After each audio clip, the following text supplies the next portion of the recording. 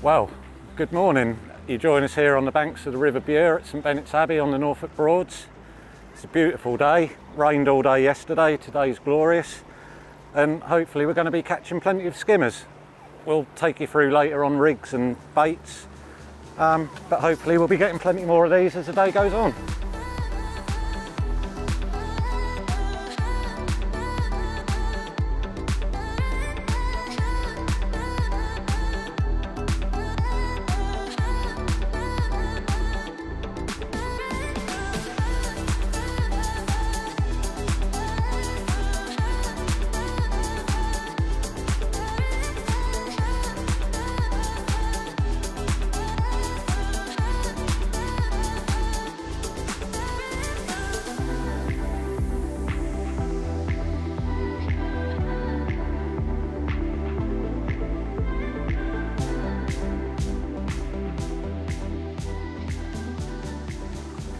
Right, just a quick run through of the tackle and the kit I'm using today.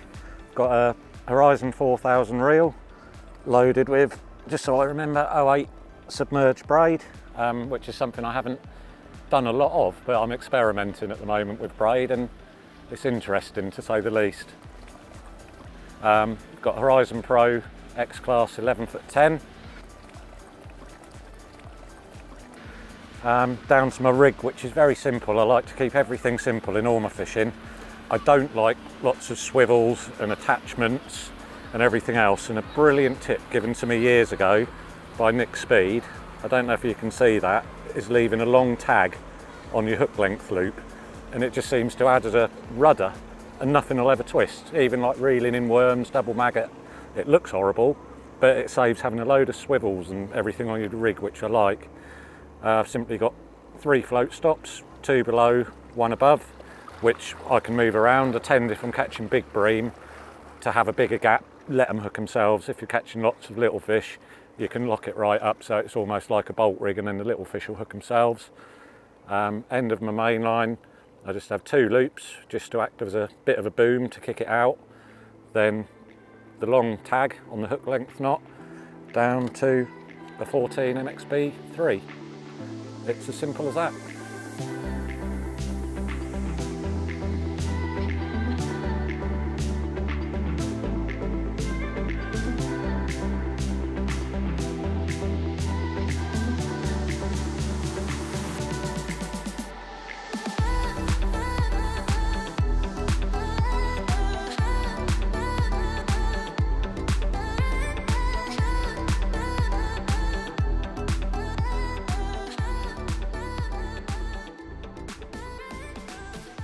Right, so that's the rigs and the tackle talked about.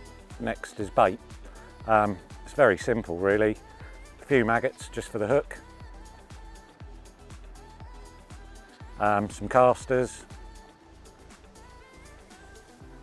And some worms. You don't need loads of worms, half a kilo's more than enough. You'll always take some home. A darkish ground bait, sweet fish meal, stroke natural.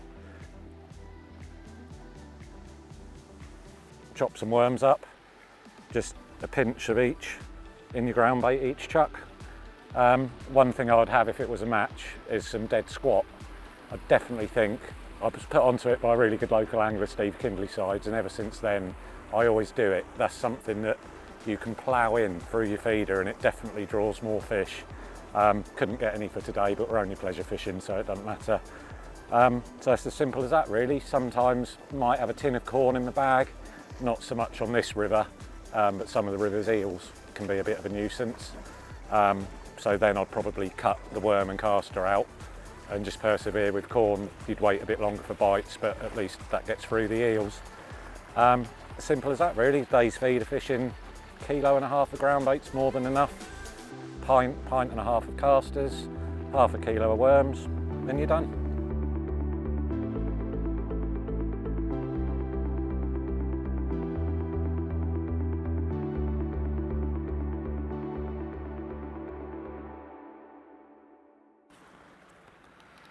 Right, something to consider as well is feeder choice. It sounds daft, but it's no good just going with one size and one weight of feeder. Obviously on a tidal river like we're on today, we know the flow is going to change, so we're going to have to use heavier and lighter feeders to hold bottom as the tide changes.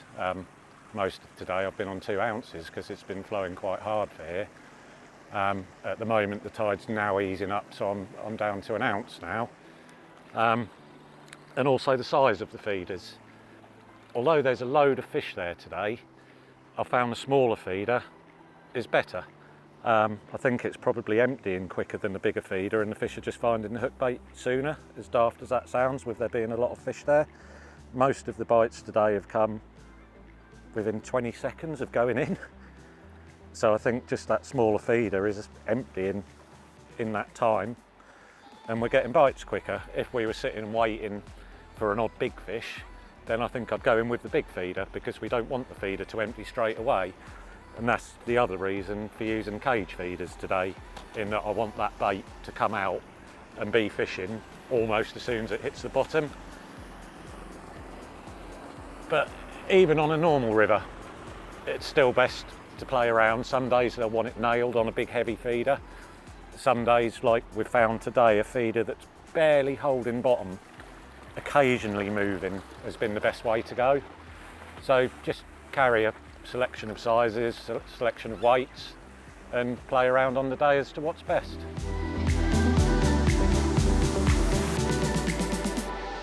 Right, I hope you're enjoying the film so far. We're having a brilliant day's fishing. It's very, very hot, so for health and safety reasons we've had to stop to rehydrate ourselves.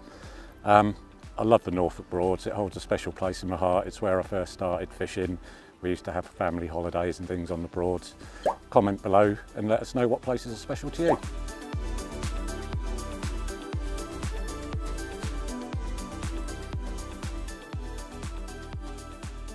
Fishing these tidal rivers, something you have to think about and get your head right for is the boats. Obviously, especially on a narrow tidal river like this, it's horrendous, but it doesn't upset the fish. The fish are used to them day and night. Sometimes it actually colours the water up and makes the fishing better.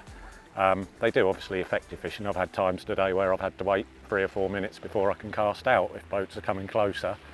But you just have to accept it's part and parcel. It's a holiday resort at the end of the day, so you just have to accept it and not let it upset you, basically. You get the odd silly one, but in general, you just got to be patient and put up with it.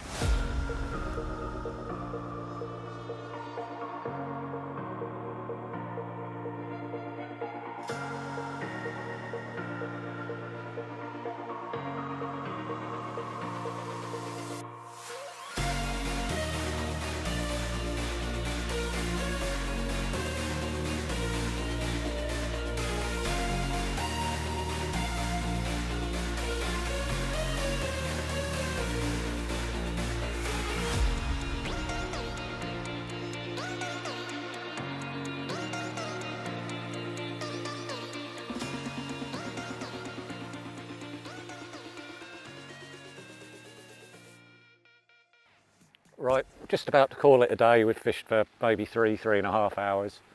It's been brilliant. We're so lucky to have these rivers close by. I've had a bite every single chuck all day. It's been slower moments. There's a spell during the middle where the tide really picked up and it flowed really heavily and there was a lot of debris coming down. It was hard to keep your feeder in the water long enough to get a bite then, but if you did, you still got a bite.